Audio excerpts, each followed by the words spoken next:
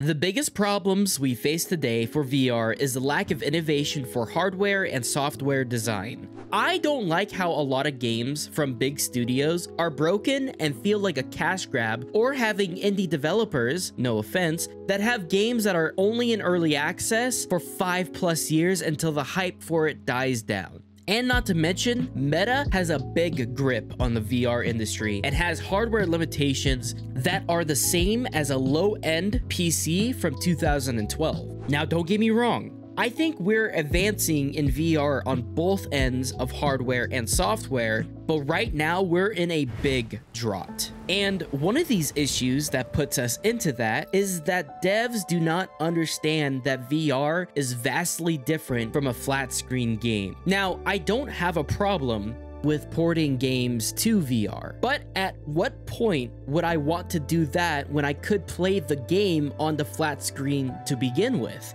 Not to mention, flat screen games are built vastly different than VR games. And because we're so used to flat screen games, we think that we can just put a game into VR and call it a day. But they're wrong. See, when you play VR games, you're the controller. You use buttons to pick up items or hold items with your arms or hands, but to an extent, that also means you're moving your body a lot of the time, and it's exhausting to continuously do that for 1 to 3 hours every time you play VR. Try playing Blade and Sorcery for 3 hours straight and tell me you're not sweating. But that's the issue. Games don't understand how much time you have, but instead only care about the time you decide to put into it. Now, I'm gonna throw a little shade here, and it's more specific towards the genre, not the game. But Ghost of Tabor, an extraction shooter that is based on realism, makes me want to throw my headset off and burn it, because why would I want to put 3 hours into a game just to only get halfway to a trader level? And that brings up the point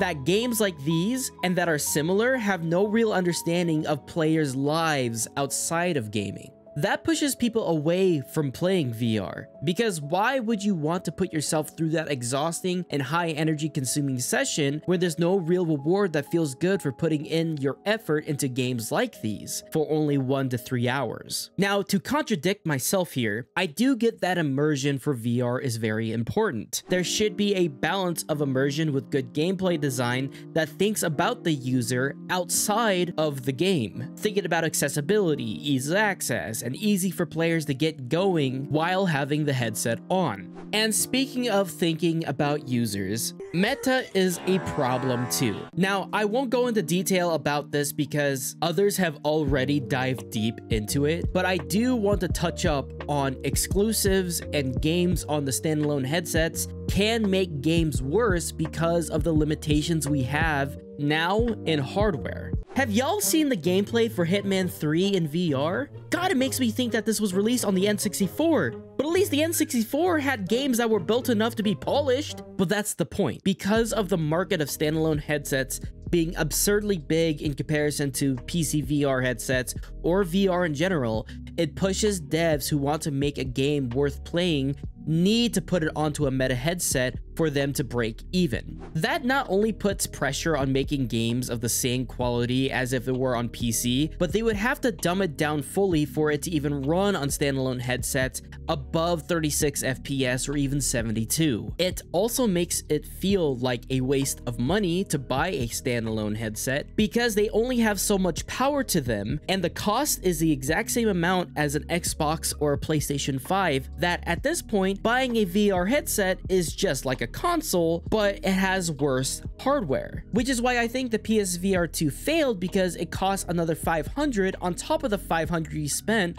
on the PlayStation 5. So what's the point if I could use that money to buy a PC to play most games that I enjoy? Now, I feel like there's a solution that I don't think people are really talking about, and I feel like I just made this up like 3 hours ago. Someone else could have made it up like previously, but I think there should be a mod or an app that allows you to play VR games with the power of your console. I'm not talking about making a VR specific headset for a console, but an app that allows you to have any headset to use with your console that you have for power. Imagine this, you can play VR games with PC graphics and FPS with an Xbox, PlayStation, or even a Nintendo Switch. Maybe not a Nintendo Switch, that thing is not as powerful. I would say it's very similar to Steam Link, but instead of Steam Link, it's like a universal app for every single console out there, so you can play whatever game that you want to play on that console. Now, obviously, there would be some issues, for example, licensing to Xbox and PlayStation and other console developers out there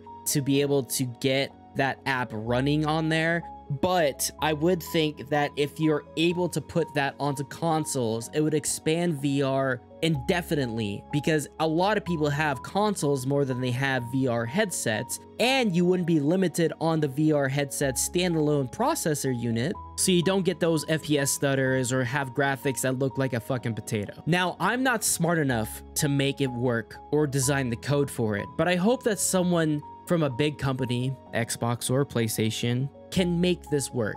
Seriously, I think it would be the right direction, because then everyone can have an affordable way to play VR games without it being such a hassle to try to buy a PC or trying to use the standalone headsets. Now, there could be issues I cannot see because it's something I just came up with about 3 hours ago, but I want to know your thoughts about this drought in VR. Do you think it's going to get better from here, or do you think VR is too much of a niche that for anyone to try out or play with? Let me know in the comments down below, and I hope you enjoy the rest of your day. Deuces, take care, everyone.